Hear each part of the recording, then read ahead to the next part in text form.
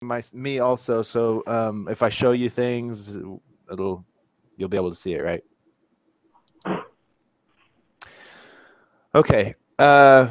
Since February, I started when I moved here. I started drawing at the dining table on a lap board, like so. I don't know. I actually can't see myself very well, but yeah, one of these large lap boards with like a clipboard at the top. And I thought that would be bad at first because it can move. So you're putting your a little bit of weight on it, your hands on it. You're trying to draw, and what if like if you shift your weight at all, it's gonna move. It's leaning on the table, but it's not static like a drawing table is. But it actually hasn't bothered me at all. And I think it actually like helped me loosen up a bit because it feels like, I don't know, like it moves, but it moves with you. The lap board's kind of in your hip joint there, and like if you move, it's moving. So I think it made me loosen up a little bit. I probably am encouraged to put less weight on the table too with my forearm, which I think helped me loosen up. So it's actually been good, I think, when I switched to doing that. So I don't have like a dedicated office anymore. I just draw at the dining table, but that hasn't bothered me really either. I keep my art stuff close to there, like in some drawers in a buffet and stuff, so I can get it out anytime I want and just sit down and draw. And then this computer I'm on now, this is where I do the coloring and lettering, and the rest is at that dining table.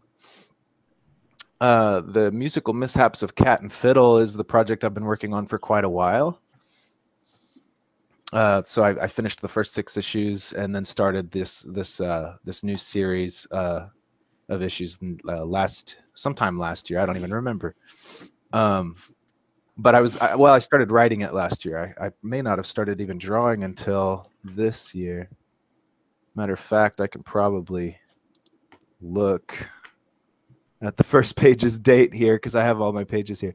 Okay, so I started in December, at the end of December. So yeah, like right in January, I started drawing.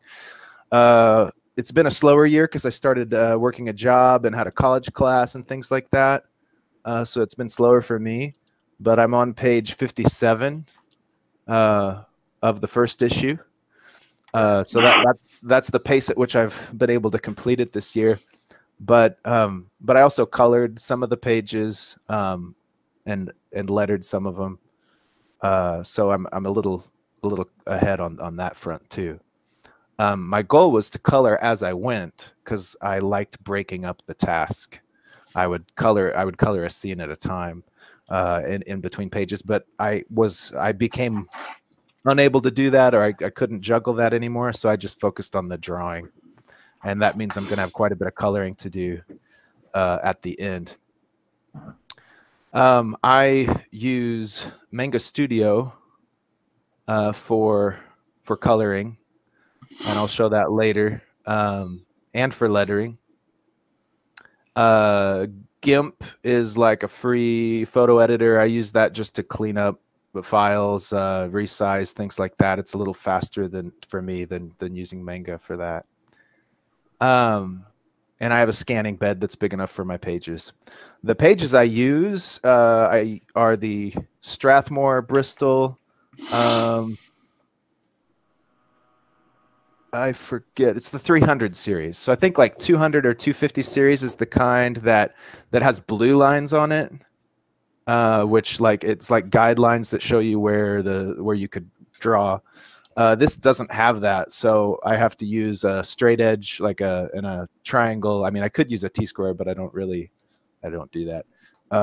To mark the safe spaces in all the panels. So that's like a little bit longer of a step than it used to be with the blue line, but the paper is a little bit higher quality, so I preferred to that.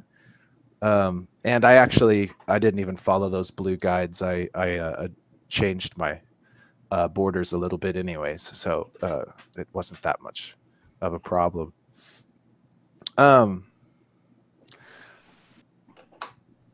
when I started volume 2, Fairy Folk Revival, I started this Google document and to just put in ideas and notes.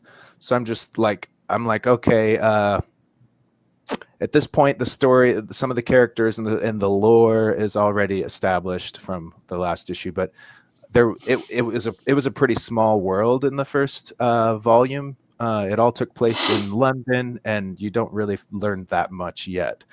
So there was a whole lot that wasn't even figured out yet. And so I was looking up islands for where the initial scene would take place.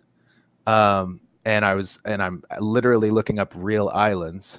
Now I'm not concerned about being historically accurate or factual to the real world as far as the island it's on, but when I'm trying to come up with my the fantasy, the lore that I'm trying to put in the story, and even plot points and ideas for what's going to happen, I get inspired when I start looking into like Leros, Greece was actually the island home of the Greek god Artemis.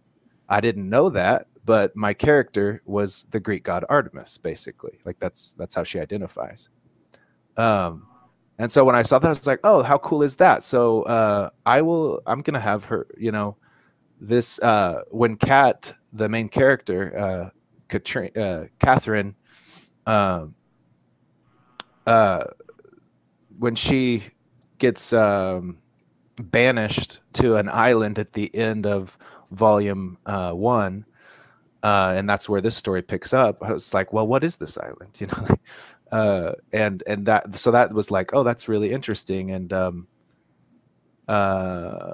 trying to figure out like, okay, like what's some possible feels for if I showed like an island town or city, and learning about what different cultures were in those places. It just gave me ideas, and I ended up doing nothing with that because I avoided having her go into the town. Originally, I was thinking of a scene taking place there, and I just showed a little bay in the background that I can show you guys in a little bit.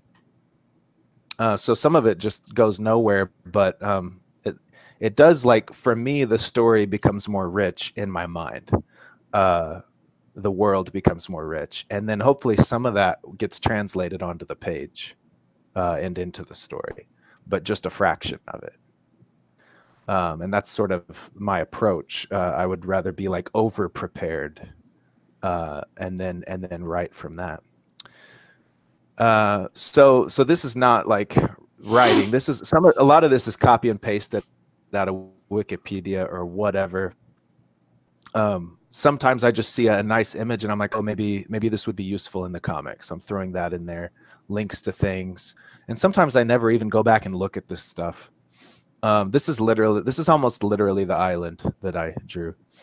I think it's funny that they had these little churches, little chapels on an island. Like they had to bring, God everywhere, I guess, so that they would have this small island that's uninhabitable, but they'd put this little like church building there.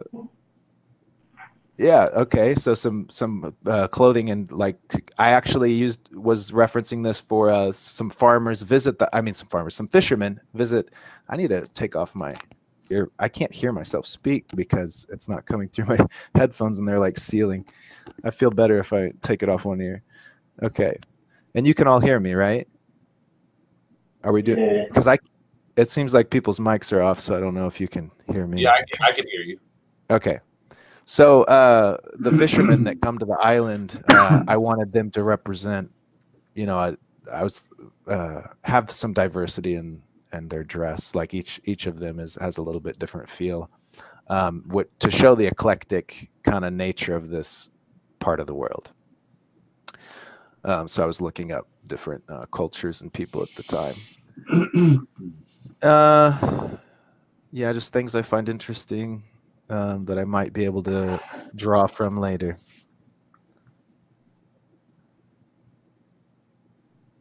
And this is before I ever start drawing the comic, and it's usually before I write it. But sometimes I'll write like part of it, and then when I get to the next part, I'm like, oh, I'm gonna have to do a little more research. So it's a little back and forth.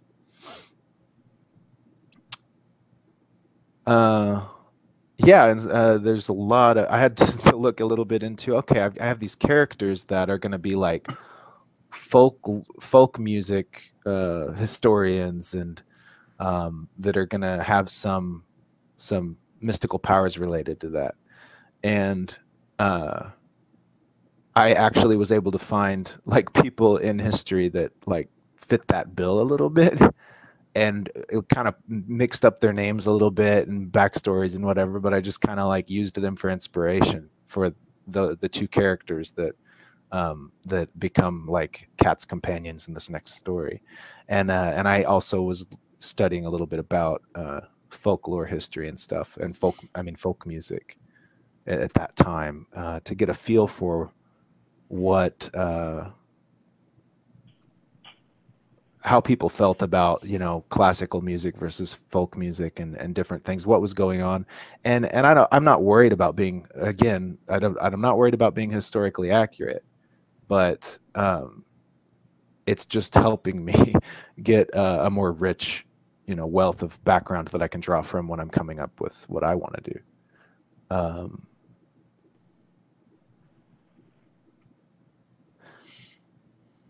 Yeah, I was trying to. There was going to be a sort of like a bad guy in this new comic that is not like the main villain, but it's going to be a monster of sorts that they have to deal with. So I was trying to figure out, oh, what do I want to do with that? And I found a really good option for that. And it's so funny how things fit together, because I already knew I wanted to have some sort of monster that's like a fairy folk creature. And I wanted one of the folk musicologists, the characters that I was going to make up. I wanted one of them to like have background knowledge on this creature. And literally, I forget which one. One of these two women here actually was known for studying and writing the song "The Long Lambkin," like recording the song of the Long Lambkin, which is like a folk creature that would steal children and women at night or whatever, and that fit perfectly, that's just weird, and no one's ever gonna notice this stuff probably. Like no one would ever know that, oh, he took like this person's the first name from that woman and she happened to actually study that, you know, like no one's gonna know all that, and I'm not worried about them knowing that. So yeah, you see here, like I'm giving myself a note. Okay, so I've got my bad guy and I've got the Anne she's investigating, and where'd she learn it from? Okay. And this guy is actually considered to be like the grandfather of Sherlock Holmes, and he's like a badass priest. I was like, well, that's pretty awesome. He's well known. I think if like British people probably all know who this is. I slightly changed his name. Because again, I don't want to be beholden to history. I don't want to have to follow it. So I would rather mix it up so that I have the liberty to create how I want.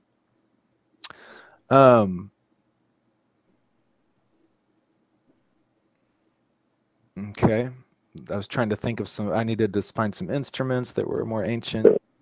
This is the church in the scene that I'll show you guys today. I was trying to research what small town were we going to go to, and I found Daresbury, England, is actually, I think it's the home of the guy that wrote Alice in Wonderland, and it's got a cool little church in the town. I was like, well, that's kind of cool. I forget what else about the town, but that seemed like a good fit for my small town. That a lot of some of the story takes place.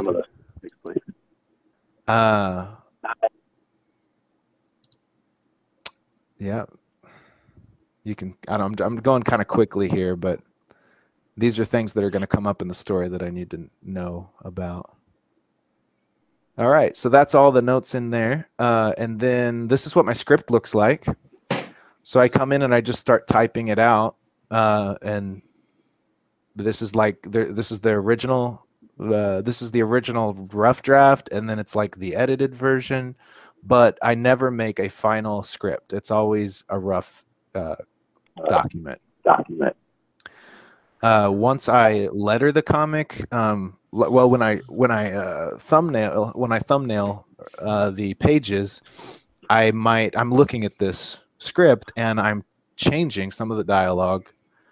I might even change what happens, like as far as like step-by-step action of a scene, or the gimmick of the scene. I might change a few things just at that stage. Then when I draw the page, I might realize another dialogue line I want to use instead, and I'll change it there. And then when I letter the page, which is basically the last step, I'll change it again. I'll change the dialogue again until so it's always in play, and everything's playful until the final version. And so scene one, and then this is page one, and each of these beginning here is a panel.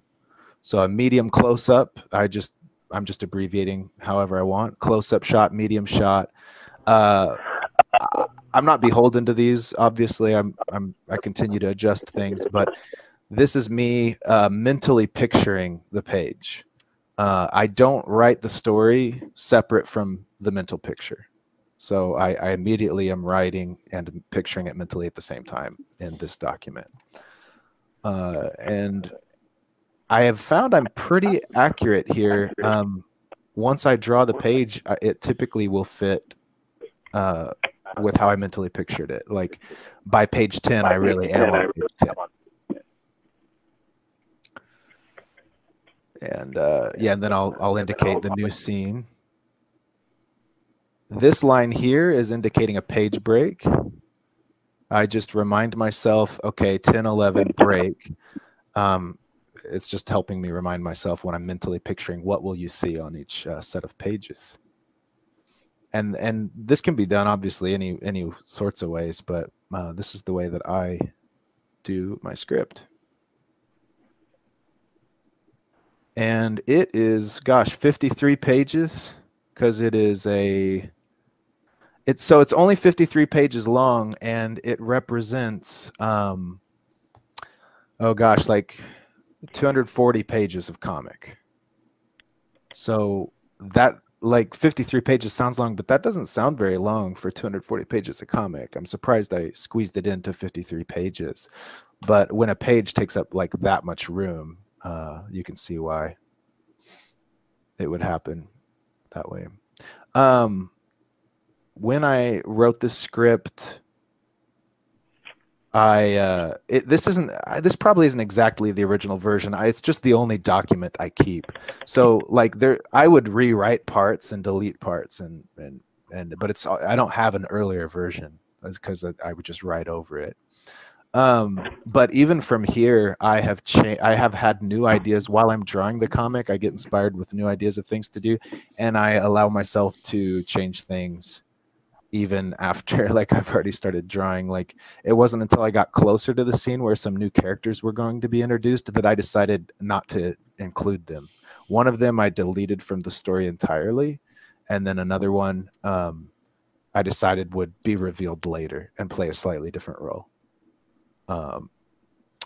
And by doing it that way, like I'm aware, I feel concern. Like when everything's a rough draft and everything's done roughly, and when my pencils look rough before I put the inks down, like I feel anxiety about all of that.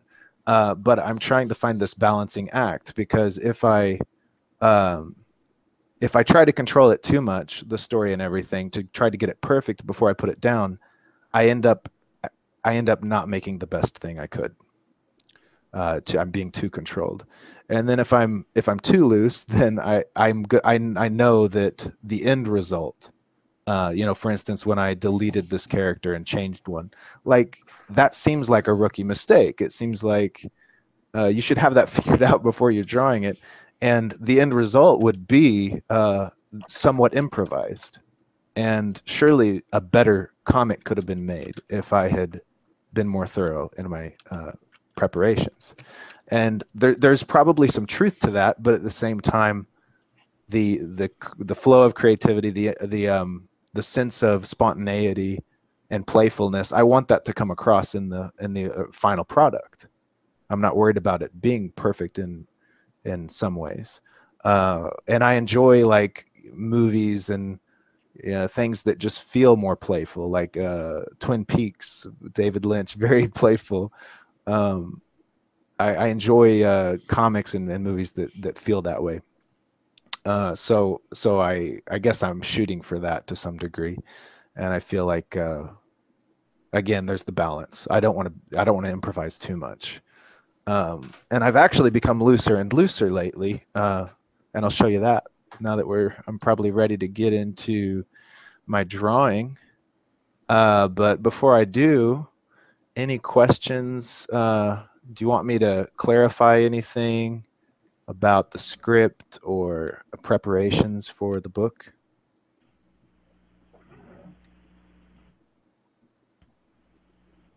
I don't really have a question, but I will say I like the way you do your script. I've never seen one executed like that. Oh, yeah. And I like that you do keep it loose and you can change whatever you want, whenever you want, and you're very sure of what you want it to be when you're done with the page. So I have to like give myself strict rules, even when I write my own stuff, because I'm so fragile about the story structure. But I think that's really neat, though. I just wanted to compliment you on that. Oh, nice. Thanks. Yeah, it's really cool. Awesome. There's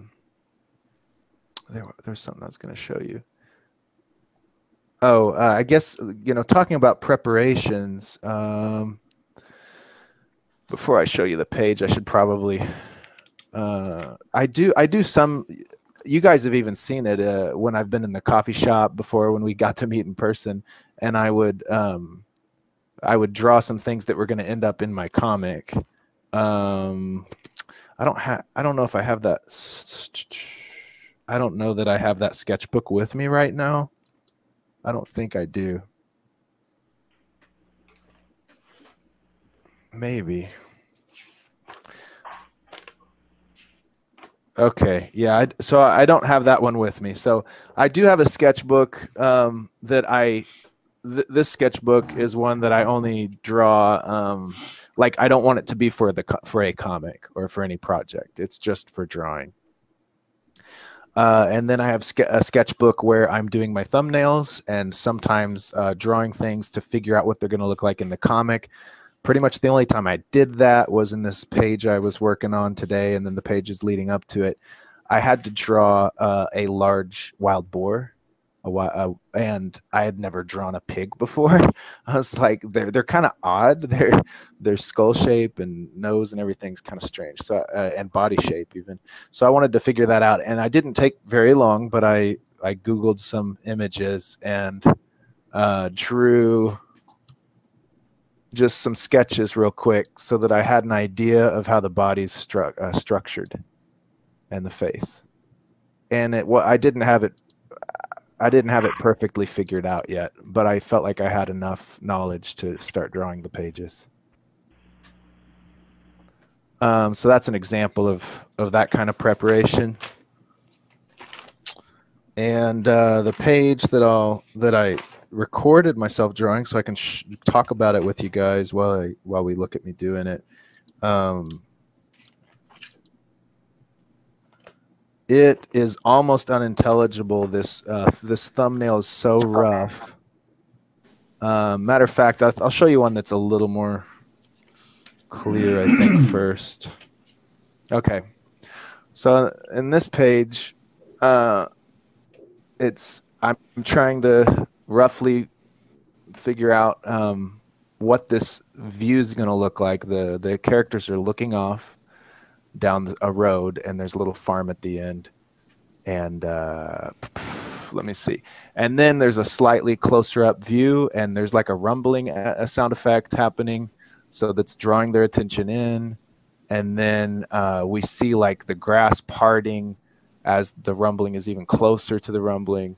And then the pig bursts forth to here where we saw the farmer and destroys the wagon and runs towards the camera, basically towards the people viewing. So that page, I just thumbnailed that out, and you know what? I'm curious if it's even in my script, so I'm gonna scroll down here. I wonder if how it's worded in here. You know, and I changed some of this scene, so I'm not sure. I did make a few changes also because I was having trouble. I did actually get behind on page count, and I wanted to make this fit in like 64 pages of drawing maximum, and so that also limited me here on how many things were going to happen in this final action scene.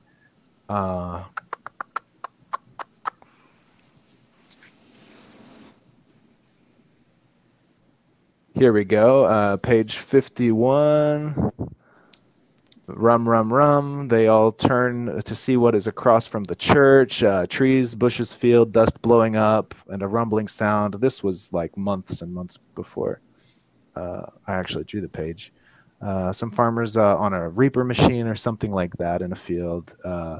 That's a long shot, medium long shot. They get knocked off. Explosion. Dust and wood. Cornfield is being shredded in a line directly headed for the church. So that was actually 51 in my script. It's 54.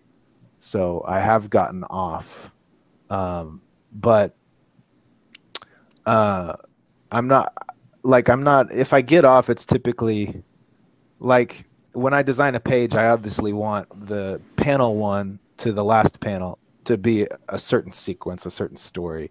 So you'll notice, like, obviously, this is my page 54 is this page 51. It's not like I'm gonna be having the first panel of page 51 is on the last page before that.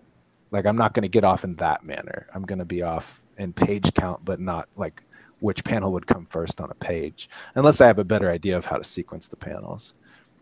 So I probably took something that I was trying, like sometimes I have taken something that I was trying to squeeze into one page, and I was like, I'm just going to turn that into 2 pages to take more time on the sequence. And that's probably why I'm behind on page count. And then, so I showed you the thumbnail and the page. Here's the final page. You know what? I have a digital copy. That's going to be easier to show you.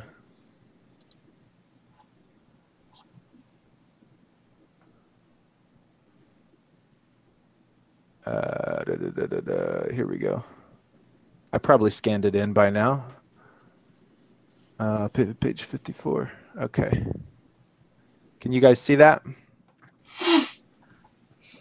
Oops, there we go. Zoom in a little bit. Okay. So I couldn't hear you guys. Can you see this? Yeah. All right. Yeah.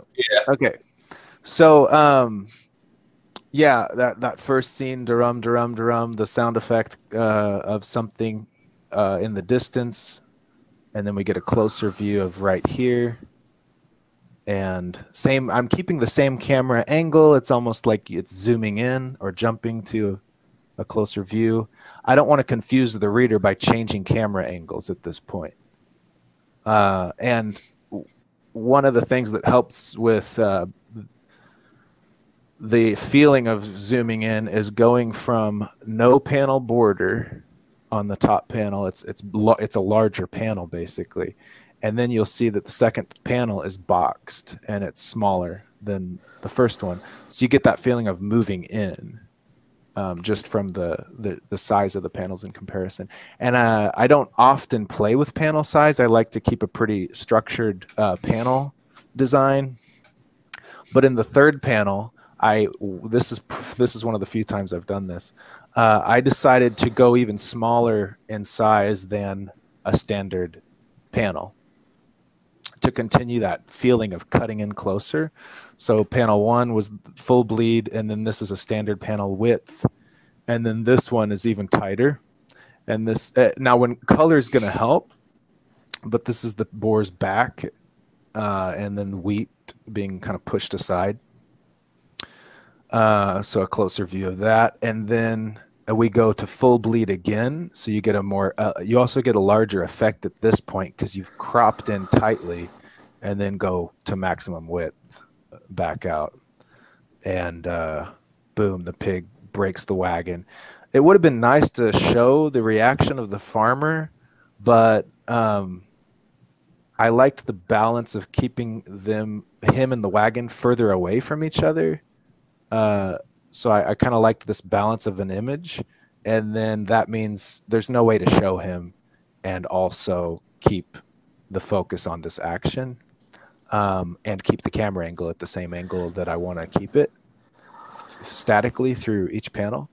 So, you know, had I planned better, there probably would have been a better way to do this, that where I could have shown the farmer, I could have repositioned these pieces and had him in view, but I'm okay with that. Like, maybe this is better, I don't know, but maybe this turned out better because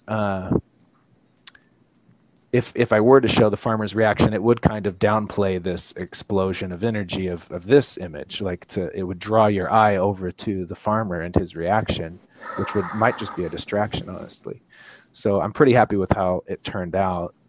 Lately, I have gotten looser in my line work, and so there's quite a bit of scribbliness to how this is done. You can especially tell in this panel with where the wheat is parting.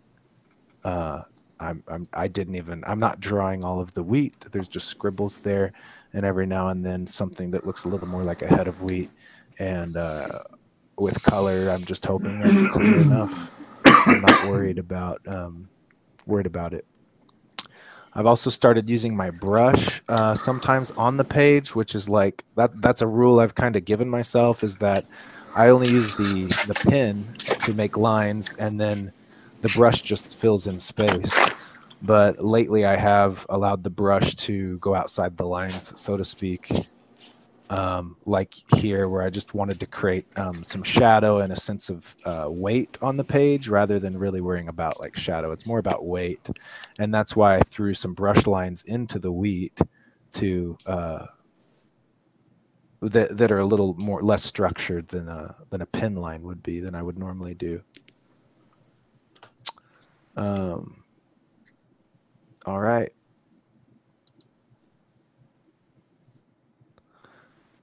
So I guess I should leave that open. Anyone want to comment on that or have any questions about that?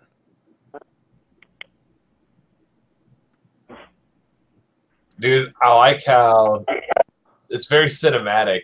I never would have thought of like the big open panel, like no non-box panel like that, and then getting that sense of claustrophobia. It's like a fuse, and then it's like a because this panel is your biggest panel, and it's perfect. Right. It's like a fuse.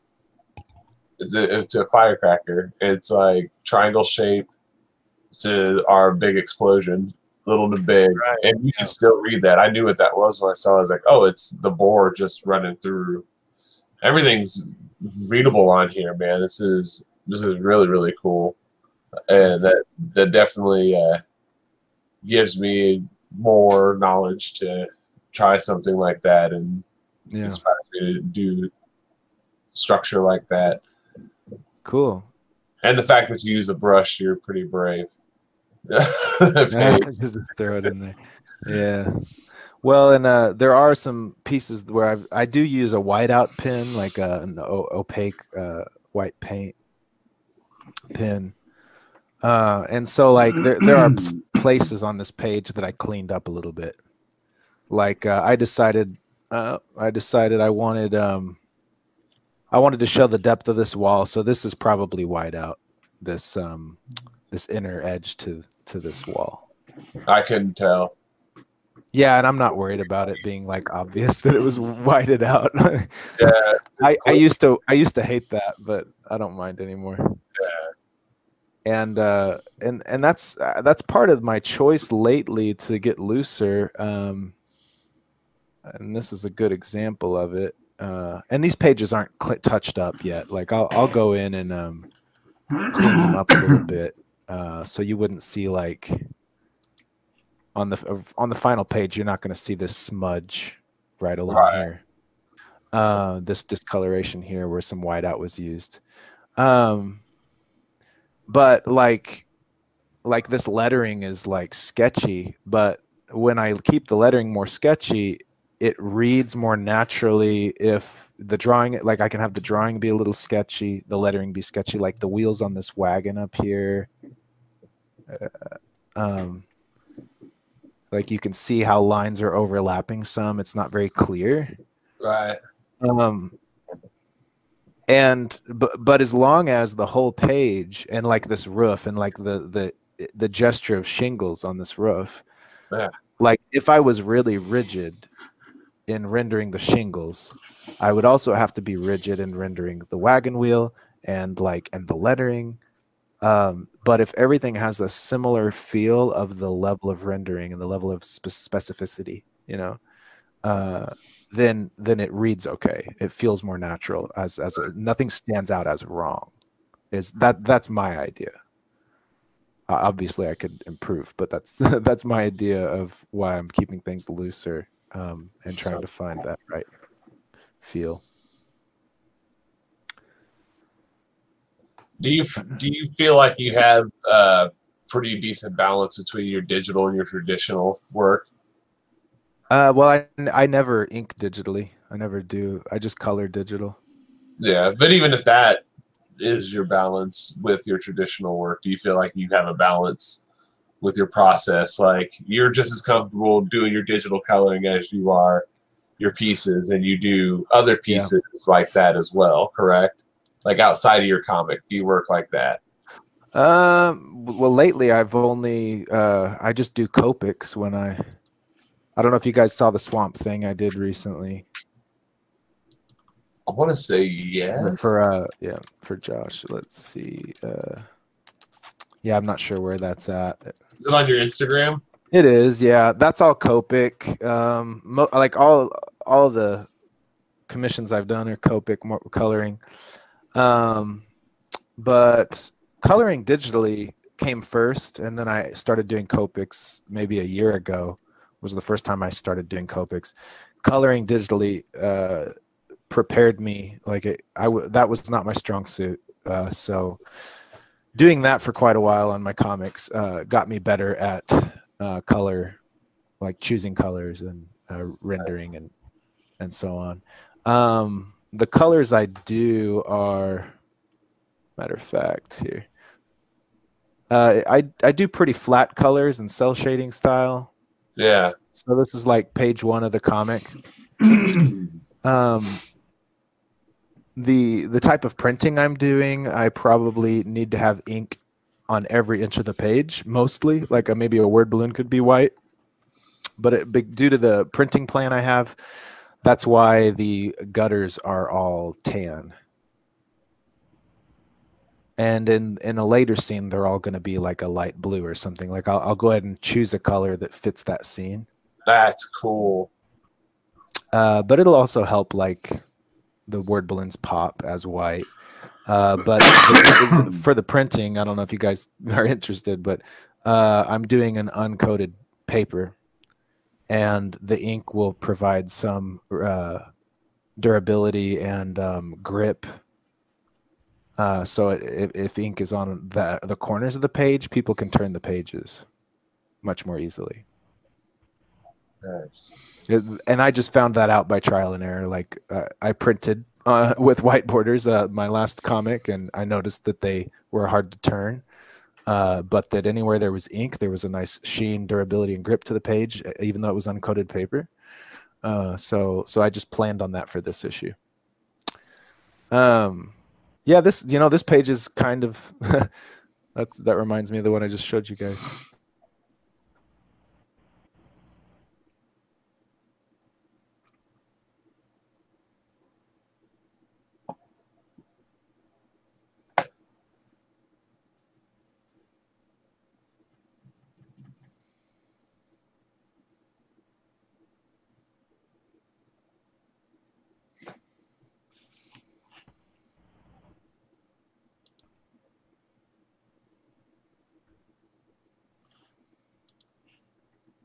Did we just lose Isaac?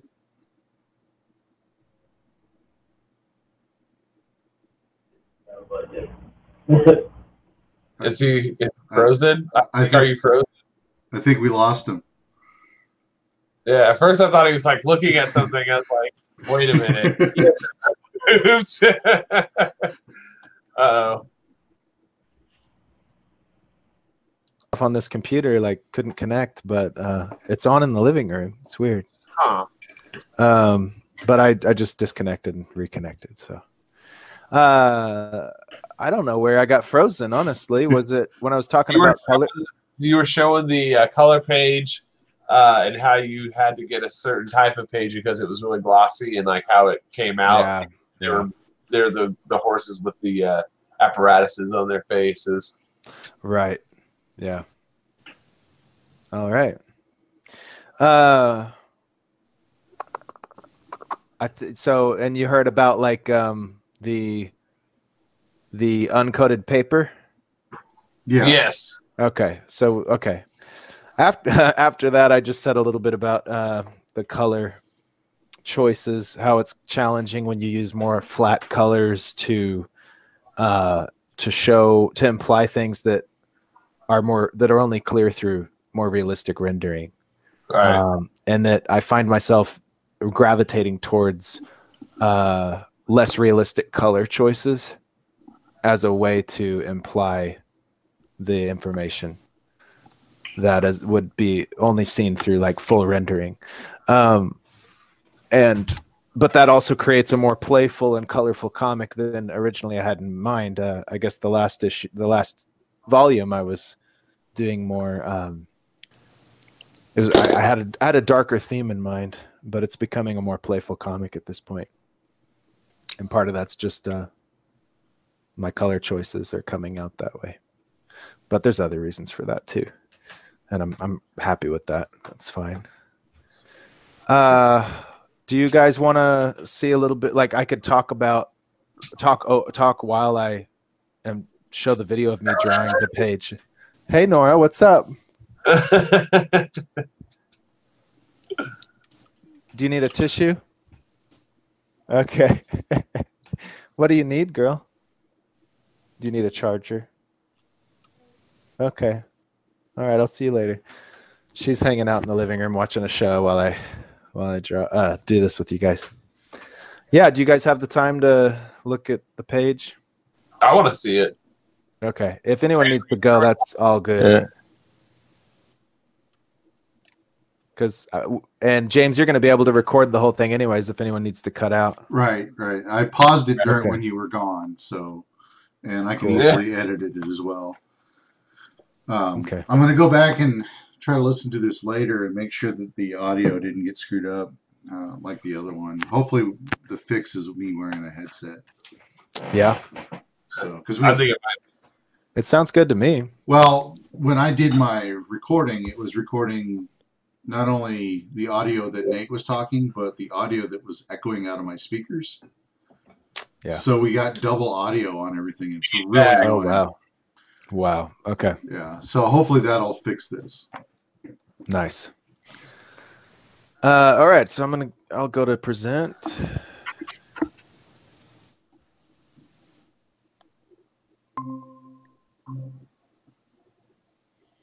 Okay. I want to be able to, I want to see you guys too. So if I can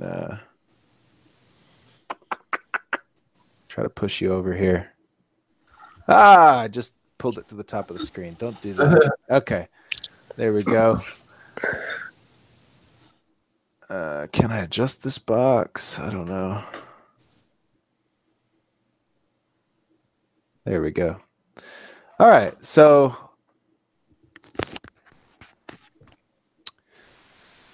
this is the recording. I'm probably putting this on my Patreon. So I had a little intro to indicate what I'm doing.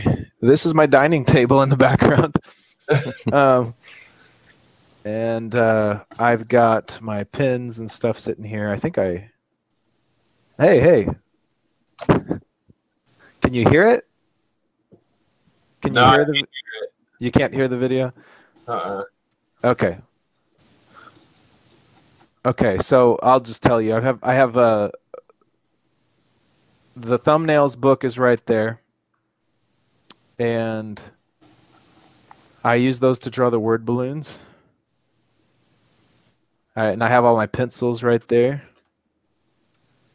And then all the pages that I've drawn of the comic are sitting to my right. So if I want to reference someone's face or what the building looks like or whatever, all the pages are right there next to me. Because I don't like to get my phone out. I like to look at the physical thing. So I think I can click 30 ahead. Okay, so I'm just putting my name at the top. So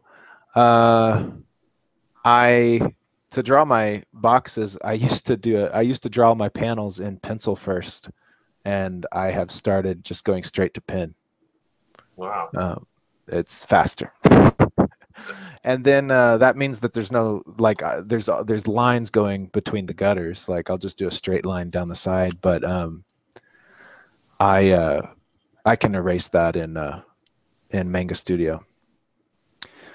So there's a little pause there in the video because I realized that my thumbnail was no longer accurate enough to draw the page.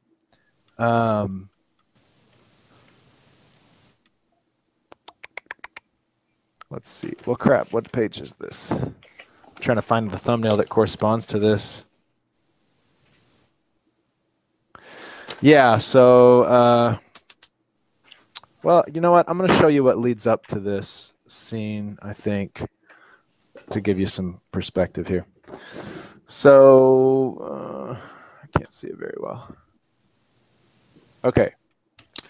So the pig has made it all the way up to our main characters darting to the side there as the pig is not really charging for her, but past her to the church.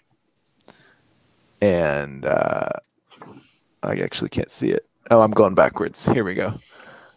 So the pig is almost to the door of the church here.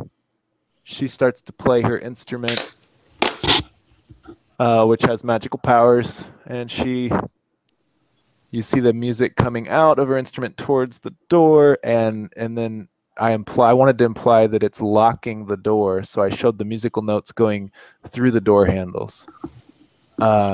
There's probably cooler.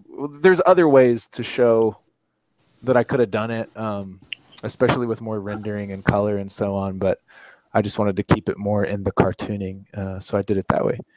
And then we've got the pig just before impact, angry, close up, and then he slams into the wall of the door, and it's just solid. Thanks to the magic, so he's stopped. I think that's... Oh, and I was 54. That's actually page 57. I think I said 54 before. Oh, maybe that's the one I showed you earlier. Okay, so when he slams into the wall, that was the first panel. Well, that was going to be the first panel of this page. But I was able to put it on the last page, so the page that I'm drawing here on this video. And then I was going to show the tower.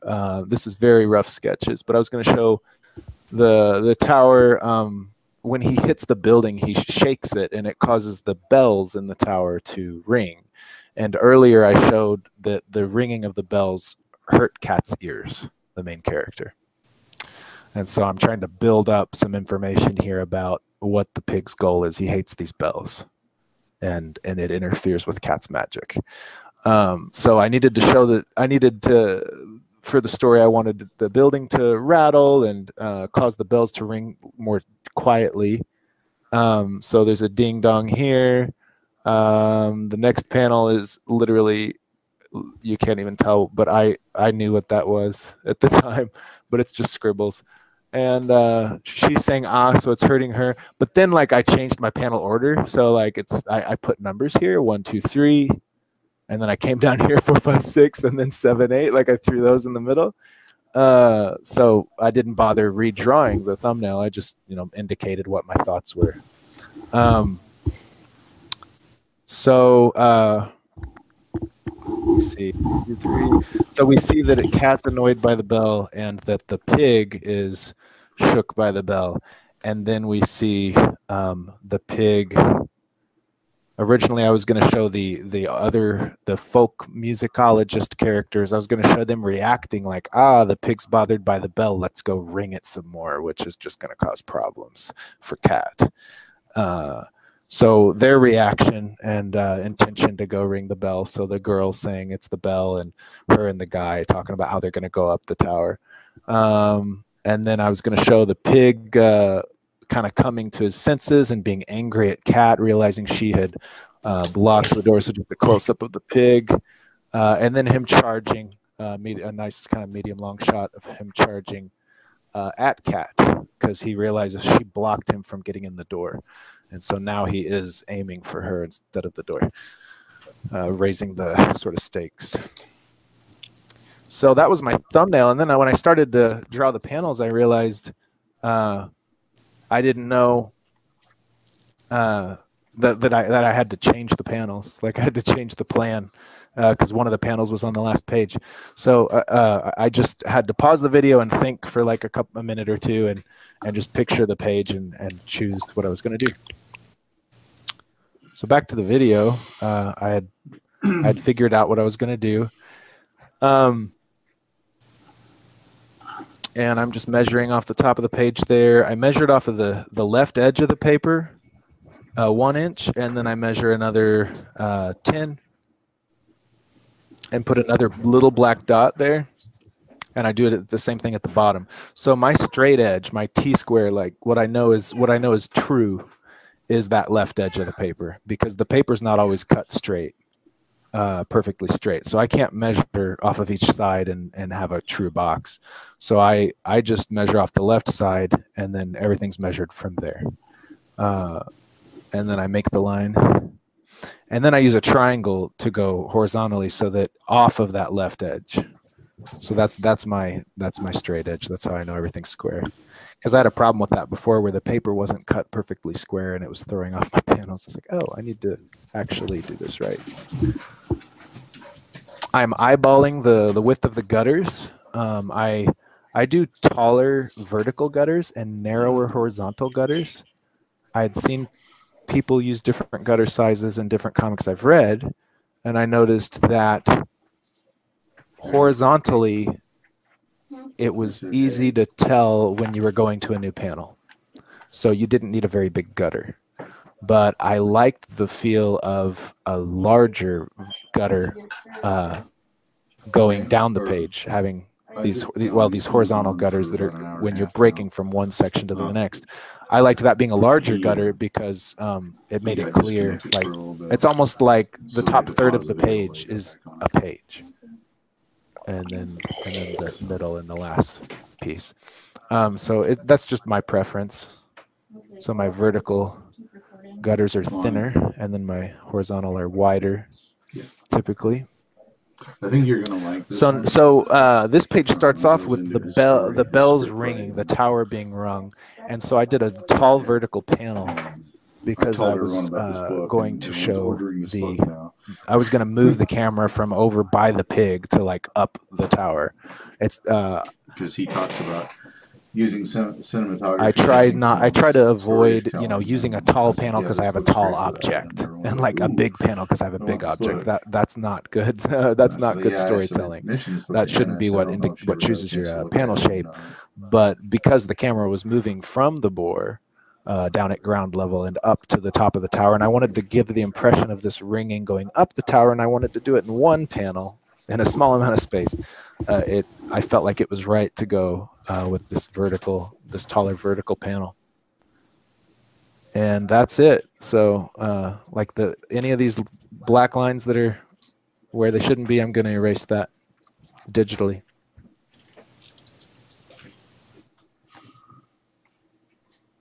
And now I got my pencil.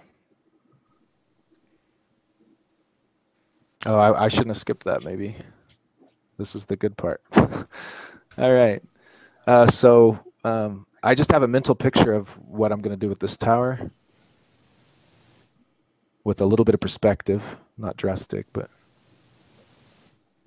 I used to use a blue pencil, and I find that I don't need to do it anymore for some reason. And this is it's pretty loose. And I have a good idea of the shape of this tower already because it's on previous pages. So I'm looking on my right, I'm looking at this church on a previous page I drew to get an idea of that. And I typically don't like using motion lines like this, but in this case, I felt like to show that he shook the whole tower, I'm gonna like draw this irradiating line coming off of the tower, leading, you know, up to the bell.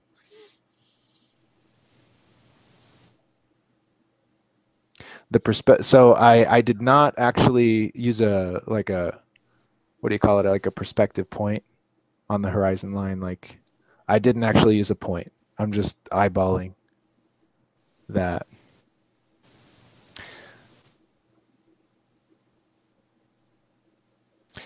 And I've been finding it fascinating lately how how shadow works, because I'm running into some problems in I'm in a town for these scenes. I'm in a town with a lot of buildings, and so I like to do really harsh shadows. But when you have a scene where everything is in shadow, if it's already this side of the building is technically in shadow already. So how do you indicate shadows? You can't show like it's not like the sunlight is hitting from the top left in front of this building. But the way I'm going to draw these shadows probably would make you think that the sun's behind it. But I can't just put it all in shadow. That would I wouldn't like the look of that. It would, and so it's interesting to think, okay, so the light's bouncing off of the ground, the other buildings, you have secondary light sources. And if you look at buildings that are in shadow, there's shadows on them. There's other shadows. Not just the shadow, the original shadow from the sun.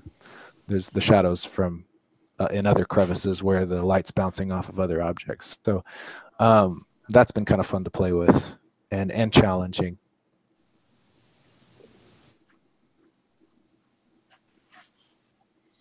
Okay, I'm going to skip ahead a little bit, putting my musical notes in. So let me go back. So this panel here is the pigs, a close-up of the pig. I didn't thumbnail this, so this is totally different than the thumbnail, and I just had a visual picture. I want the pig in the top panel, and first attempt, and it's not really ideal. There's things I don't like about how I did it, but I felt it fit, and it had that nice loose improv feel that I kind of like, so I just went with it. But sometimes I'll be wrong and I'll have to erase it. I'll decide it's not what I wanted to do and I'll erase the drawing. But this time I didn't. I went with it.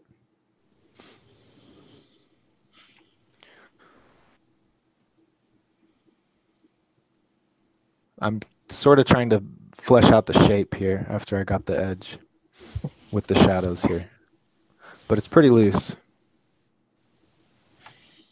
And along here is the music notes from the bell are coming across, and to imply that it is striking his body and that he's having a hard reaction to it. Because I did such a close-up, it's really hard to show and imply that the pig is being troubled by this sound. So not as clear as it could have been that the sound is bothering him. But in the next panel that he's in, I think it's a little more clear because you can see his whole body, and you see that Cat's bothered by it, and I think it kind of is clear.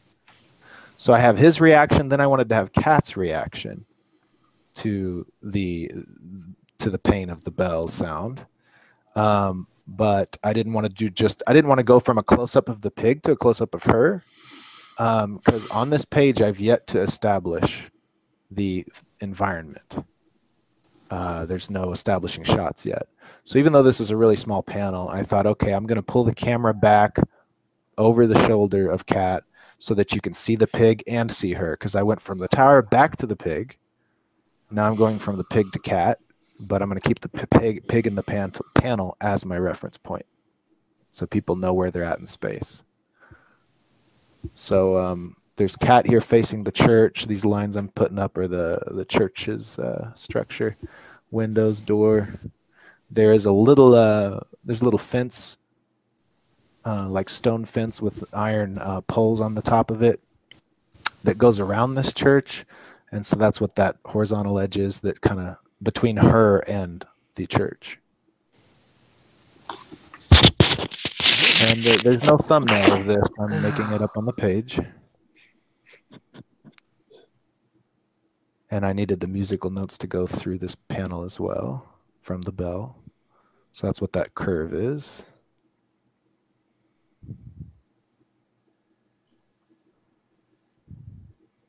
Fleshing out the character more. I'm going to skip ahead just a little bit. Throwing in the fence. What weight lead are you using? What is that? I forget.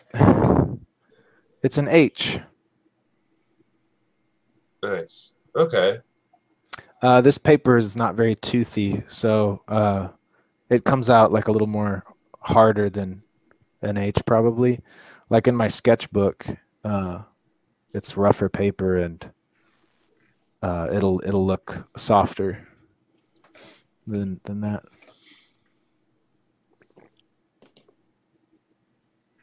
Figuring out the church, the doors on the church. All right, so now I'm erasing. I just drew the doors of the church to make sure like that they're in the right spot, and I'm like, oh, I got to put the pig in front of it. I'm gonna have to just erase some of that. I wasn't sure about the shapes I threw on her body, so obviously I was touching that up again. But there's also, of course, there's this balance because I do reach the point of I can't add more pencil without erasing, like you just can't add more pencil because once you ink over it and try to, because I erase my pencil through the ink, but it'll like, not only that, if there's too much pencil on the page, my inks don't look as good because I can't see like an empty page. I can't see it. I feel like I'm tracing with my ink pen or something instead of like really able to see what I'm putting down. So sometimes I'll reach a point where I'm like, okay, I'm not sure of that shape yet, but I need to stop drawing and just go to the inks. So I'm getting ready to do the pig. There we go.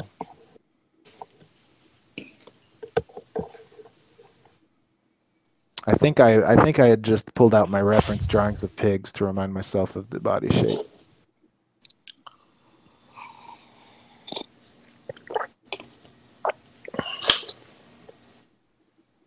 There we go. All right, I guess I'm, oh, yeah, putting in some music notes there. Okay, putting in some sound effects that I had missed.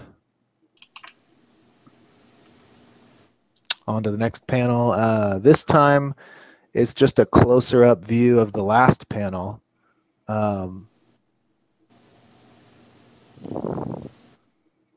Showing that I needed to show that the boar, like Cat's telling the boar to stop, and the boar is directing its anger attention at her, because in the next after these next two panels, the next two blank panels there are going to be the other two characters discussing, oh, we need to go up the tower and ring the bell because that bothered the boar. But the last panel goes back to the boar and Cat, and the boar is charging at her. So I wanted to establish that the boar is about to charge at her in this panel, cut away, and then go back. Oh, and the musical notes that are running through that page it's a thinner line. So I'm implying like the sound is dying down. They're less bothered by it. They're able to go back to what they were doing. And I can use color to do that too. I'll probably have a brighter, more rich color for like the sound at first, and then later dull it or dim it down. So, yep. Oh, maybe I shouldn't skip all that. I was figuring out her in this corner. It's another same shot basically, and building her head.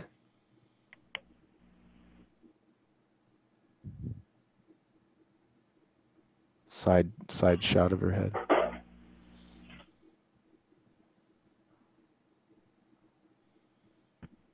And the pig. Okay, so yeah, you see where I'm making these triangles with my pencil. I'm trying to figure out the perspective. I'm like, okay, she's looking at the pig. Where is the ground? Like, how high up? If I put the ground, and I haven't drawn the background yet, because if I drew that first, then like I might not get the pig in the shot the way I want. I need the pig and her in the shot the way I want, and then I can build the background around that. So I'm looking at it. I'm like, okay, the pig's here, so that means my horizon line is here. You know, so my back, you know, that establishes where this church is going to be in the background, and it's a kind of high horizon line because I need to see the whole more of the pig. I don't want it to fall off the panel. There's not much space there for it. So, and look, I'm even going down onto the other panels, and I'm showing, okay, her legs go all the way down here, and then I've got this distance between her and the pig, and so on. And I'm not actually measuring or worrying. I'm just kind of eyeballing it. I honestly, I think that she's technically, she's probably like too far away from this pig. Like her distance has changed a few times from the pig. Like, but I feel like it's not a big deal to me. So it's not a drastic inaccuracy. And I went ahead and put in the bit of the fence here. It gives it just gives one more reference point to the reader, gives them another reference point of like the space, because they've already seen the fence multiple times and they'll see that there, and it just helps establish that with just a bit of information. Trying to figure out.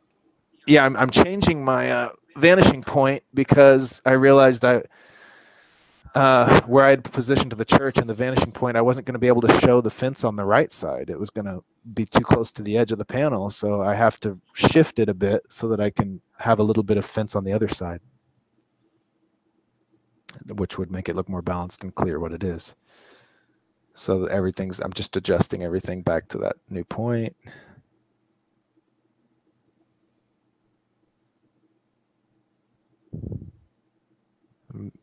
Yeah, moving the church down some. So now the church is a little closer to the camera. Okay, I was going to say it was pretty far away, but it is closer now.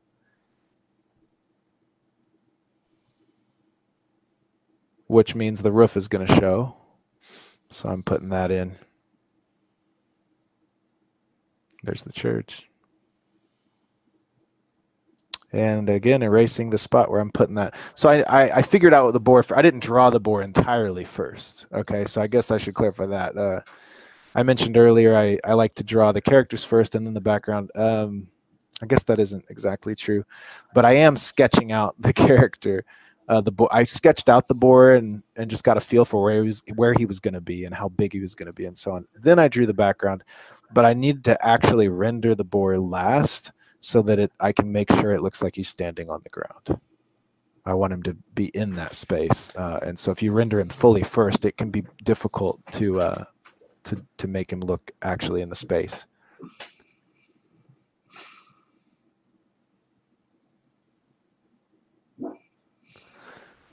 And I also have a word balloon and a large sound effect I'm going to squeeze into this page. So I'm having a problem at this point. The way I've chosen my vanishing point, horizon line, and everything, I'm very limited on how much of the pig I can show. I don't want an awkward cropping off point on his body, like not at a joint or anything. But I want most of his body showing so that he's in the shot, like and that there's a better balance to the shot. But if it's just a challenge also because I wanted a larger sound effect and word balloon in there, and then the music notes going along. So I was playing with that a little bit, like how far up can I raise his body, or what changes can I make to show more before I get to the edge of this panel and make it look balanced with the rest. And there I'm kind of thinking about the sound effect. At first I was going to do 2 words of grunting, but I wanted a larger effect, so I'll end up changing that to 1 big sound effect. And I don't worry about my lettering being very accurate, so just pencil that out there.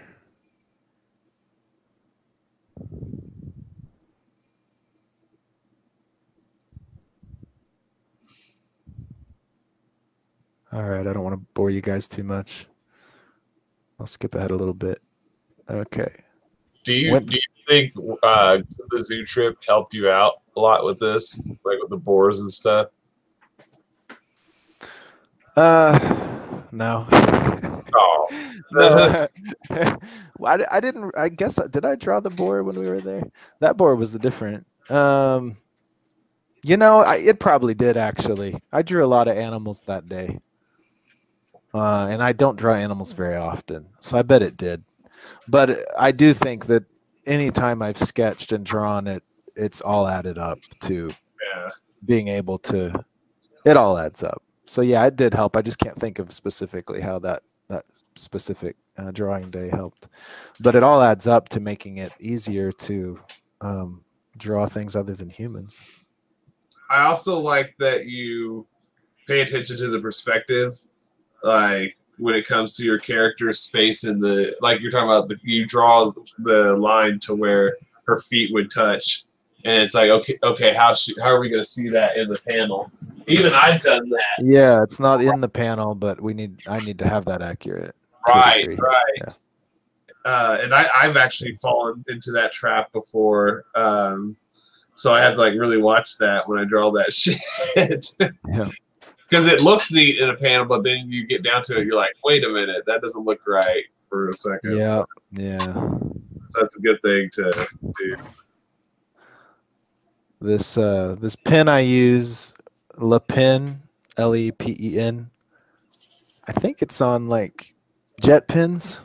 Is where I order them. Pen. Jet Pens. Yeah, it's Pen. Yeah, that's the sort of like pigment pen I use instead of a micron. I used to use microns, but I actually like the flow of this one better, the way it feels on the paper. And it is like $1.50 each. It's like way cheaper. Oh, wow. And I tested it, like I compared it, and it actually held up just as long. It lasted as long as the micron, and it's less than half the price. So I just went with that. Sorry that my head's blocking it. I don't have an appropriate stand for this. I don't worry about recording very often, so I haven't, made a good setup for that. It's not the best angle for all of this. So yeah, here I am inking. The pencils are kind of loose. But it comes together though once you do put that ink on there. Yeah, and then like some of these really long lines, my cursor's following right now. Those long lines are tricky because I don't use a straight edge with my line. I just draw it by hand. Yeah. And it's fine when your background is more organic, but when you have buildings and stuff, you want it to be kind of straight. Yeah. So it's weird. That's like, I wonder if other artists experience it too, where like the skill of just handling a pen is almost like something you learn late. Yeah. In art is like, how do you can you draw a curve or a circle or a straight line that's not tiny?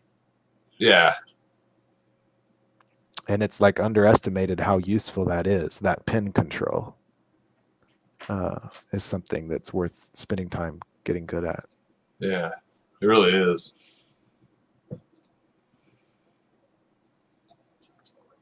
I'm applying some shingles there on the roof. And some stone.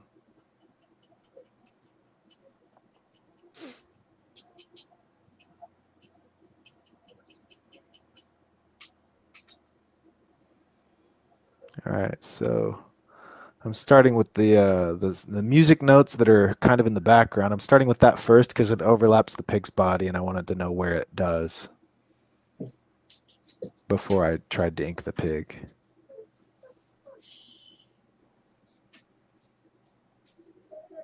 I don't have the microphone on. And there we go. I'm going to skip a little bit on this part.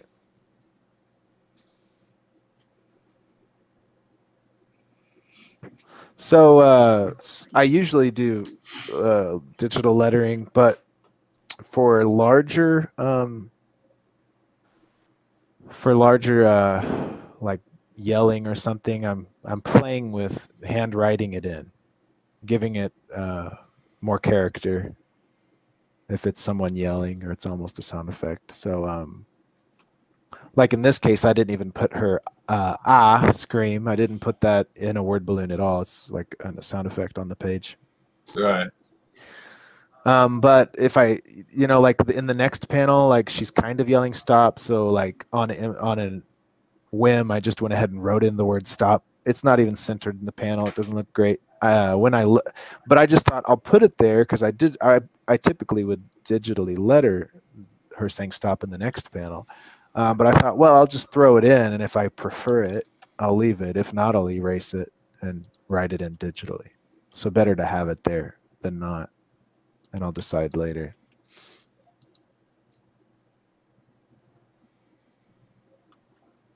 Okay. Something flew in my face. Oh, dang. All right, I'll skip a little bit. Yeah, got the pig. All right. So I forgot to put in the music notes first this time. So now I'm putting it in, and I'm gonna have to use whiteout on some of the church. I should have put my hair up before I did this too, because it's blocking our view.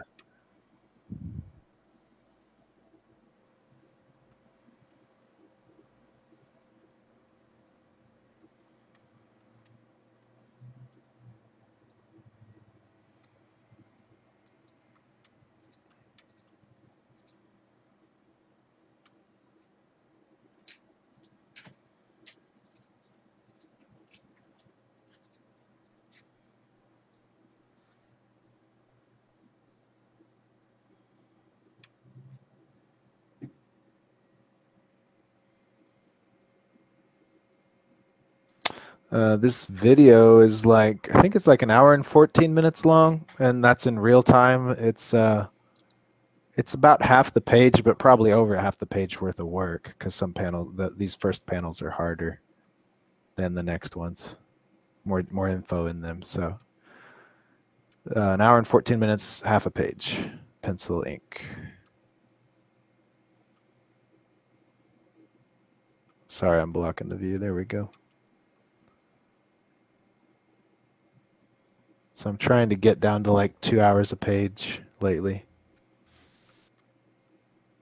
So one thing I did here is, it looks like, oh, maybe I didn't. Sometimes I erase the pencils before I fill in the blacks so that I can see the contrast better from white to black. But I didn't do that this time. Not very much, it doesn't look like. Yeah, and you'll notice there, like right here, when I fill in that, I decided I wanted a thicker line there, so I just moved it down. The edge is, so the micron, the pen was not the edge on that line. I just used the brush to finish it. It has a slightly different quality when I do that, but I found it's okay. And then I realized I wanted to put a shadow on that roof from the tower, and I didn't do it with the pen. So I was just adding it in with the brush, and I screwed it up. So I'll white it out later a little bit to fix it. And yeah, and I'm adding more there because I'm like, okay, I could use a little more weight at the bottom of this panel. So I'll just extend that shadow down more just to feel like I have the right balance. And I already knew when I drew it that I'll just tell you about this part now. I already knew that this shadow ended up following the line of the tower at first, and that looks like a tangent. Like it's confusing. And so I adjusted this angle with the whiteout so that the shadow fell not at the same angle as the tower going up. So I have a little whiteout in this section here later. All right, filled in the bore.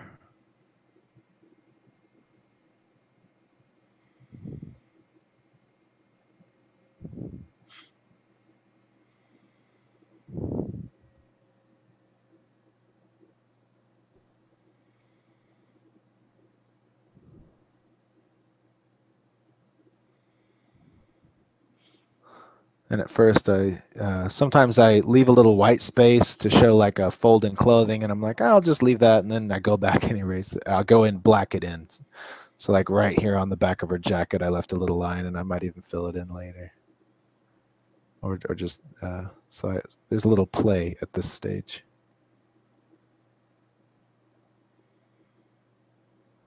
And the pig. I kind of screwed the pig up. Like he was just getting too close to the bottom of his body, of his torso was too close to the bottom of the panel still, even though I tried to correct that. I didn't like how his legs couldn't be seen because a lot of the communication of his anger and body position was going to come from that. I didn't like how the drawing turned out. I'm just going to move on with my life, but I did a little white out to try to clean it up a little bit and make it livable for me, like something I can live with. But I wasn't happy with. I didn't quite nail that when I got the drawing wasn't quite fleshed out enough before I inked it. So then I went to the shading and I got confused, and it's just turning out all black because I'm just screwing it up. But that's what whiteout's for too. So. And someone's only going to look at this panel for like 5 seconds at the most. All right, so now I'm erasing. I've kind of played with those other kinds of erasers that don't shed like this, but I actually like having it. I like this one, and it does leave a mess, but I can't push too hard or the ink will raise off the page a little bit. But cleaning up the pencil.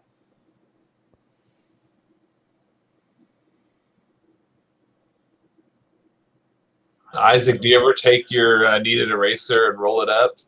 Like this? Oh yeah, this one's not a kneaded eraser.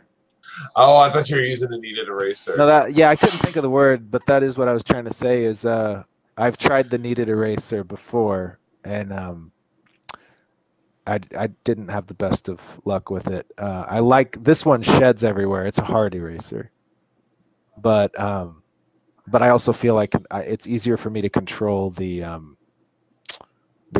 texture of the eraser and for it not to smudge pencil for me.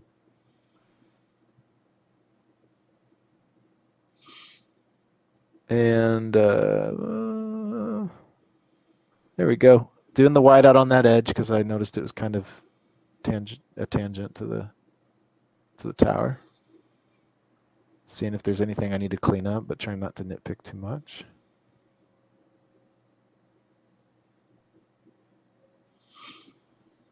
Any spot where the ink went out of the panel border, I can fix digitally, but sometimes I like go ahead and hit it with some whiteout. But if it's falling out of the panel border, that's easy to fix digitally.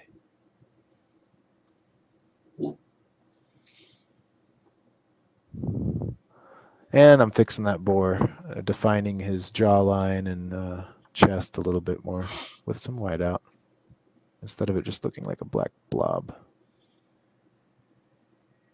So I don't know if you noticed, I used to dip a brush in ink and use a real brush. I now use the brush pen because it's just faster.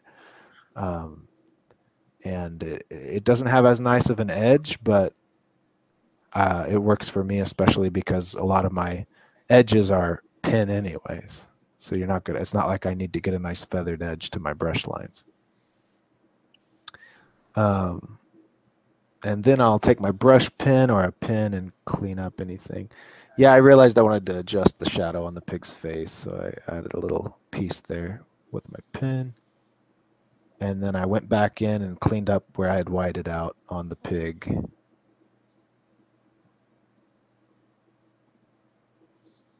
Double checked some lines that might need that. Still hit the white out again. Just wasn't quite happy with the pig. I like to clean the background away from letters. If there's a sound effect, I just kind of make the background disappear around it. So I was taking the white out along there. And that's a closer up view of it.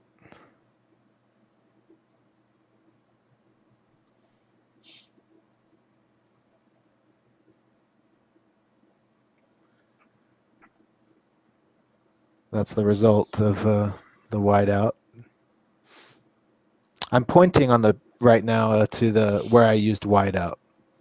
Like right there, I forgot to put in the sound effects before I drew the background, so I had to white out a few lines there. I made a few changes to that pig's face with the brush. Yeah, and straighten that edge.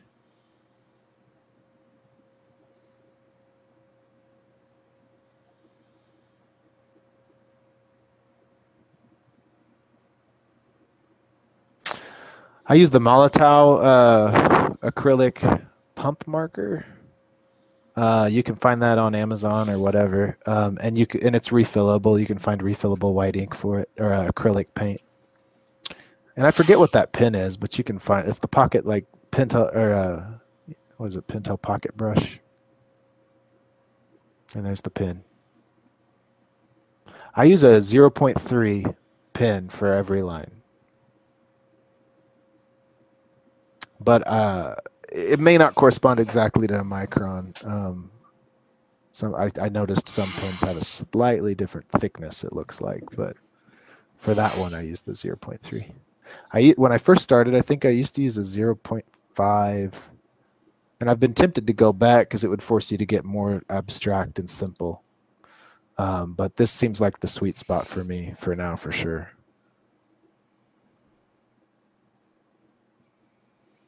And yeah, so that's it. So I didn't even get to finish the other half of that page. It's still sitting here to be done. But that's everything for today, I think, that I wanted to show you. It's been going on a while, and the only thing left is probably like coloring and lettering, but there's not much to show you there. It's like everyone has I'm not an expert in that, and it's not my it's not like a complicated process I do for coloring. I just pick flat colors mostly and do it all on one layer, and that's about it with that. Well, how do you go about choosing those? Choosing colors? Yeah. Well, I don't know. I don't know for sure. Like, I knew, well, let's take it a minute. I knew I wanted this scene to have like a more fall and golden feel to it. So I just went with, I probably started with the goldish yellow, like the yellow and oranges on the sky, on the suits, and then this pinkish reddish background color, and the fall kind of orange color. I probably started with those background colors and then filled in from there, using those as my guide, rather than developing like a palette. And I'll just play with the colors until I like them.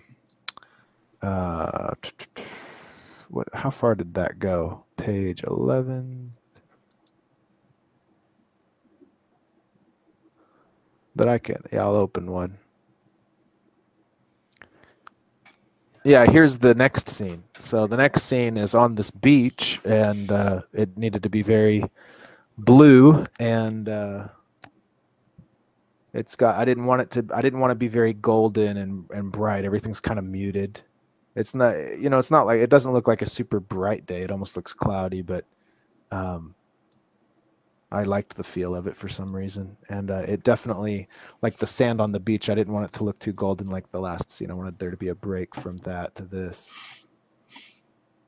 It's like a cool, warm color in a weird way, like the sand. Yeah, yeah. I think I started with the sky and water and sand, and once I had that, I just built the other colors in as accents almost with all the characters and stuff. There is like, there is the red on the back of the boat. There's the red on the edges of the boat here. There's the red tie he's wearing, and the red whatever thing around his waist. So like there was an intentional repetition of the red. It didn't make it into this panel though. Yeah, I try not to change like his jacket here and here and here and here. It's all basically the same exact color. So I don't know exactly why I do that, but maybe it has to do with that repetition of like the red repeating is pretty much the same red. It's a little bit different in this last panel because it's I didn't want to draw too much attention to it, but yeah, the consistency of just the same color for that object is kind of nice, but I don't always do that. Like if there's a more drastic change, like someone walks behind a building and now they're in shadow, I'm gonna reflect that in the color choices. But I do it if there's a more drastic reason to do it rather than all the time.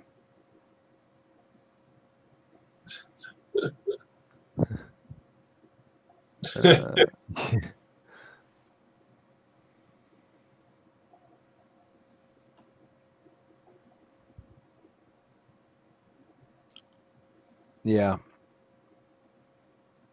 And I don't think I've colored past this scene. And so it goes, heck, let's see what it looks like if I go up a little further. I don't recall if I did or not. It's been a while. Oh, I did. Okay, so I went really wild with this. She has just walked into a cave underneath the island where these fairy folk live. They live on this island that she's vanished on in this opening scene. And they do weird stuff. And they have this weird glowing... so actually, like the oysters, they pull out pearls from the oysters that glow with magical energy. So it's the idea that like they're involved in natural processes, but there's like magic to it that they use that we don't even understand or see, perhaps. So I wanted this to look unreal, surreal.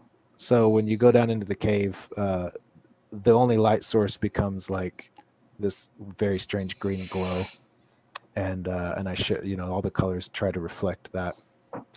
It was a bit of a challenge, honestly, partly due to the I didn't execute the drawing of the space as well as I would have liked, so it made it less clear, foreground, background, middle ground, so on. So I had to try to use color to create that separation more, and I had to play with that because like not everything can't be the same kind of greenish color, so there's that too, trying to play with what color are the rocks underneath the green, like the green's hitting them, but there's going to be an interplay of the qualities of those surfaces and so on. I wonder how far I went in that. Maybe I did finish 21. No, didn't do 21 yet. That just had the blank canvas. Probably. Oh, okay. So now we're in the town. So we went from like the tan gutters to the blue gutters, and now we're in town, and it's kind of that same tan again. But because the town is so muted, mellow, that tan has a different feel. I feel like it works with this. It feels like more, and maybe I may have shifted it a little more green yellow. I can't recall. It looks a little more yellow to me than in the opening scene where it was the more golden scene. but that's kind of like there's kind of going to be a baseline, you know, gutter color that I'm going to use is probably going to be this color. And then if the scene, if it clashes with the scene or is confusing for the scene, I'm going to switch to a new color that suits that scene. So yeah, her father back in London, going into his apartment.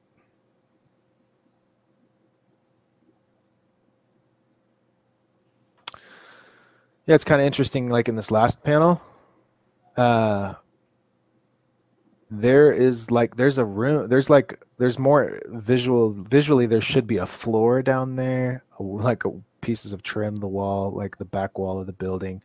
There should be more here than what I drew, and so that's always interesting when I get to the coloring phase of if I'm letting my line work fade away in the background. In a sense, like I'm sort of trying, even with the stairs, there's like a double line and then lines that are broken, even they don't even complete. And so when I'm letting my line work break away as things sort of fade out of the edge of perception or whatever, or blur out of perception at the distance, whatever you want to say, then when I color, I have to do the same thing. I have to find that same sort of balance. Okay, these colors are fading away into some tone that's like a baseline tone. So I have the dark, I mean, the light source is up here, so it's darker downstairs, further from the light. So I threw in a darker purple there, and then drew things out of it as they move, like from this purple to the more mid-tone here. Hey, Isaac, you ever look at the old Chuck Jones animation backgrounds from like the 60s and 70s? No.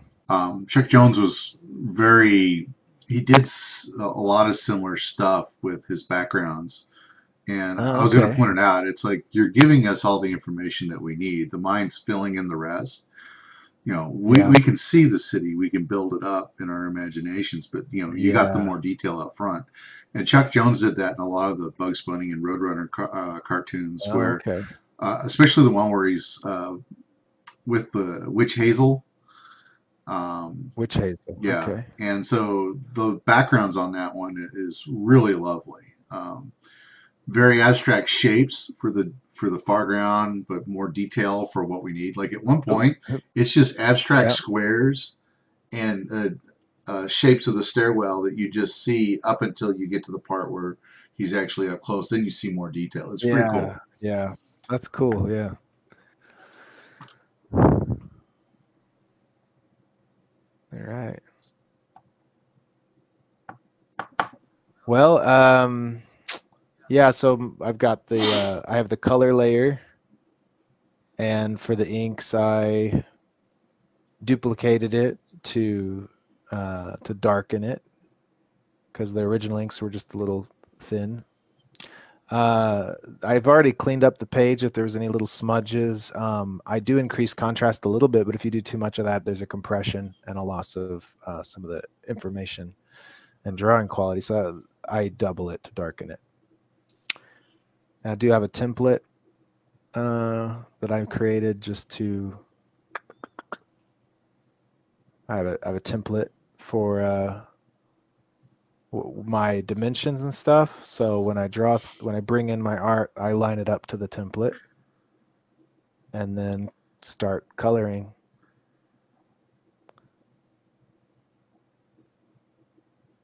And yeah, I can usually use. I just use my mouse, and I use a paint bucket tool, and gosh, it's been a while. I guess a line segment polyline tool to like get these sort of like blocky shaped edges to these different layers of light coming out of this source here. I didn't even bother coloring all these people dancing and singing, or creatures. I thought they're so immersed in the glow of that light that I should just leave them, and they're kind of smaller on the page. I didn't even color in the musical notes a different color or anything. I just let that be kind of part of the background, part of the environment of music they're creating, and I didn't want to distract from this glow feeling. And since she's up on the ledge, I obviously like these colors are much toned down, and I wanted to clarify this foreground from the background because she had woken up. So there's her eyeball. Like she opens her eye, which kind of glows, and then steps out, and we hears their singing, and sits down to watch, but she doesn't join them. So it's kind of showing her some of her isolation and struggles being with these fairy folk. It's also like one of the first times this comic has a lot of fairy folk stuff in it, so I wanted to show more of just a little bit of how they live.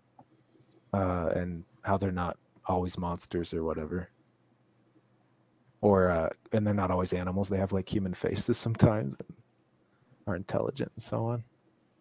Before we get into more stuff in the story, this volume. I remember when you did. You showed us the sketches of those little fairy guys. You were. Oh yeah, yeah. At Big Mama's. Right. Yeah. Yeah. There's some of them there. Let me see. Oh, oops. Maybe it's this page. Trying to find the fairy guys. More of them. Oh, yeah, there they are with their babies. With their little blue duck feet. That's kind of funny. Some kids playing some sort of like street hockey stuff with a glowing ball. So, just giving a little life to this culture or whatever. Yeah. There's not much to show on that. I'm not sure how I would describe in more detail the color choices I do. But like I said earlier, with that one, the foreground and background, like needing to. Like if one's warm, one's cool. Yeah. And that's it, guys. I don't know what else to tell you. Anything you want me to go over? Or any questions? Wait, so you don't use a Wacom to do your colors? You use a mouse? Yep. God, that's amazing, dude. I mean, I mostly use the paint bucket tool. That's insane, man. Oh, it's pretty easy with the mouse to just click that spot. It's like MS Paint style. Yeah, dude, that's patience at its finest. But but if I had the if I was using a Wacom or whatever pen tool, I would be tempted to do a lot more detailed coloring. Like it's kind of been nice to limit myself there, like and then I can, because I'm using a mouse, I get those rigid edges, like on this light. That wasn't the one I was going to show you. Where was it? Anyways, back when they were all dancing around the light, there's rigid edges to these things, like well, kind of. And I like to keep that style, which like it feels natural with a mouse to just click a strange polygon, and it has a certain feel to it if you do it. And I don't know if I would still have that feel using a Wacom.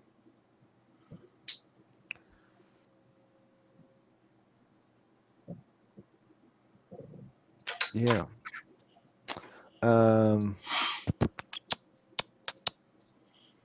Let's see here.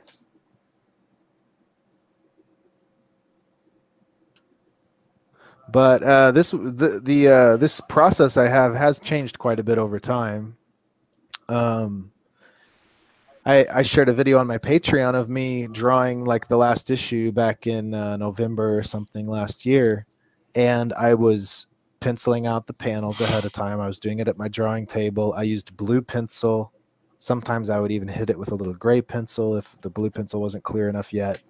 Then I would go to inks. I was more careful with my inks. I was dipping my brush. There was a lot more care given in November. And it took twice as long. And that was an improvement on my previous times. Right. I'd gone from like 8 to 6 hours down to maybe 4. And now I'm getting closer to 2. And so that was an improvement on my previous methods. And even my colorings had gone a little different style, different approach to completing those, and over time, and other things like that. I wonder, where's my old comics at? In here somewhere. No, is it in here? We got some.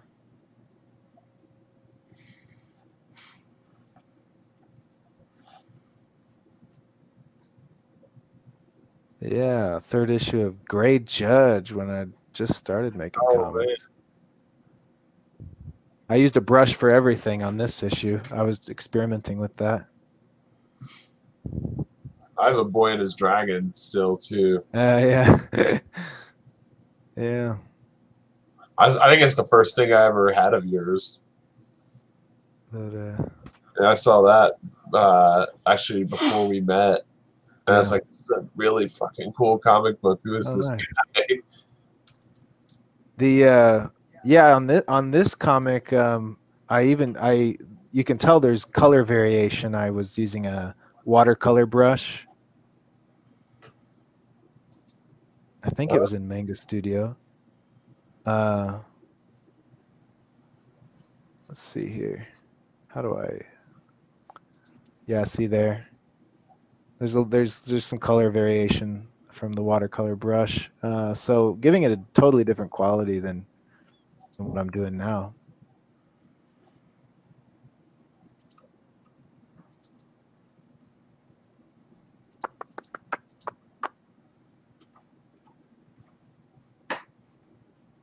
Yeah, way too saturated, but it was at night and it's this fire, and I was like, I'll just do all fire. But yeah, there was a whole lot of learning process back then.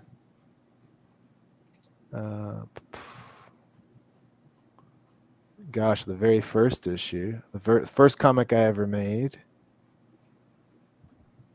Okay, so there was a first print, the very first printing of the first issue. I didn't know what I was doing, and did some things that this is not the final images,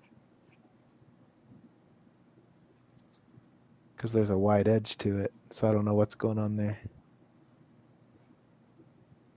Yeah, so you can you can still see like the Strathmore paper at the top, and the lettering is not a good font, and the word balloons are kind of too simple and rigid for my tastes now.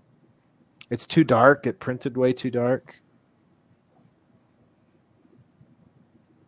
Sound effects were all digitally done, but not super well, and I found it annoying to try to do.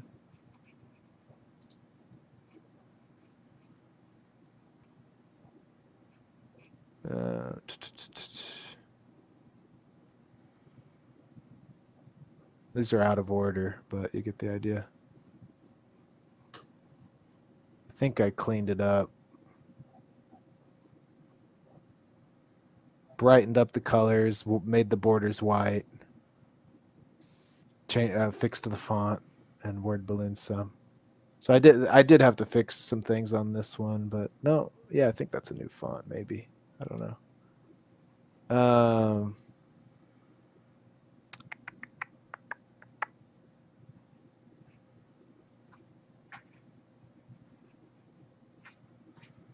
Issue 1. Wait, no, that's not the one I want. I froze it up. Yeah, even issue 1 of Musical Mishaps, I've come a long way in changing. Not necessarily for the better, just for my tastes.